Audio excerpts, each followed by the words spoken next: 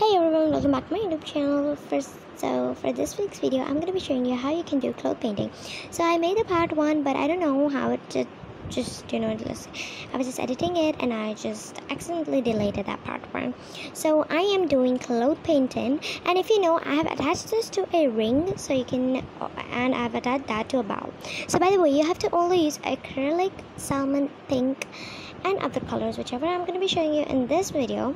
So the first thing you want to do is you want to just put it like on the half of the side, like the salmon pink, the half of the side like this. You need 2 brushes for that, okay, like this. And then you need to take white color. Look, I was just about to dip some water in that.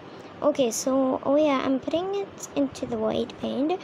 The next thing you want to do is cover the half with white, and you need to do it really fast before the paint dries.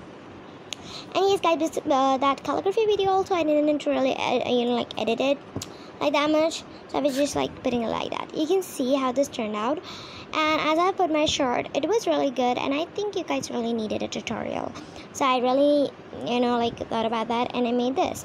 So by the way, this is the Indian red color. You have to put it in its stigma, where it's stigma, and then you need to take the golden yellow color. This is golden yellow color, guys. I'm not using yellow, just golden yellow. And then you have to take a medium 1 or 2 brush which has Pokemon, and then make some polka dot on it, okay. The next thing you want to do is you want to just take leaf green and golden yellow.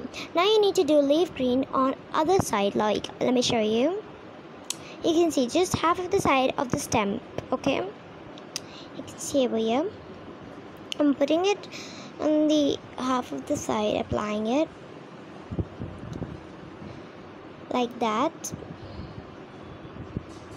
Okay, then I took some yellow color after this, and then I started to mix it with it. Let me show you how I did this. Just take yellow color like this, and just start mixing it in a circular motion. I did vertically, but if the best the best opinion from my side is to do it from circular motion, so that your color will be mixed and it will make a beautiful color. Now you can see I made this beautiful stem. Now the next thing you want to do is just put yellow on one of the side and cover this hole into leaf green, and then I've done some yellow more over there. And yeah, you have to do white on the outside. I didn't really do it because I didn't think it was necessary, but it looks beautiful. And the first one, look at this. By the way guys, thank you for watching my video.